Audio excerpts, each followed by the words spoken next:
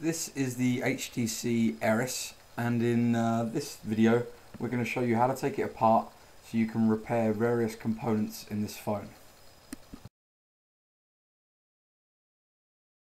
The first thing you need to do is turn over the phone, remove the back cover and also the battery from the phone. Also remove the SIM card if you haven't done so already.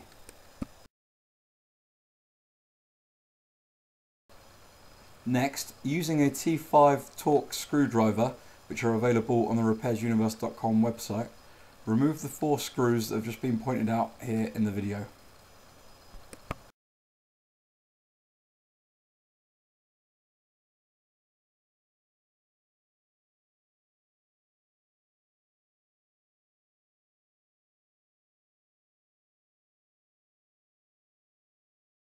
Next, using a safe pry tool, lift off the back cover as being shown here now in the video.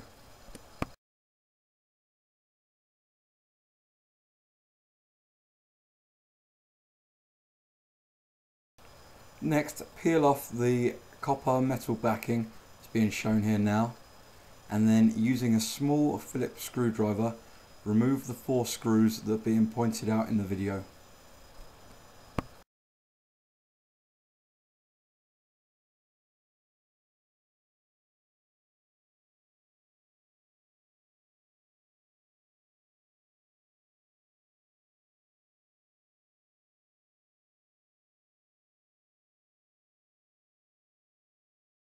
Next, using a safe pry tool, pop off the 3 pop ribbon connectors as being shown here now in the video.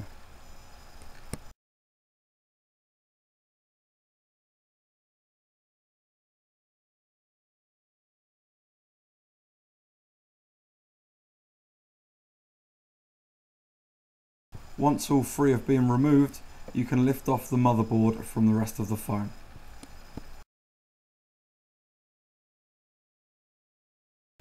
The next thing you need to do is remove the trackball from the phone as being shown here now in the video.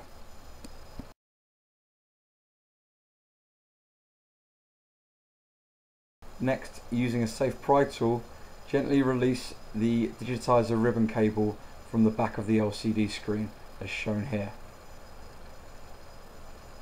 Next, still using the safe pry tool, lift up the LCD screen from the frame and gently lift out.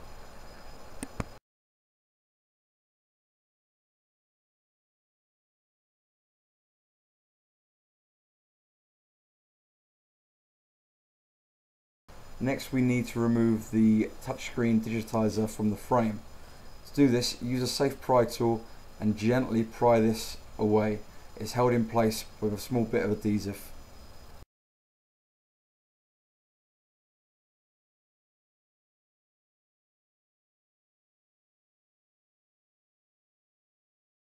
Once you have the glass away from the frame, gently ease out the ribbon cable through the small gap, being careful not to rip or tear the ribbon.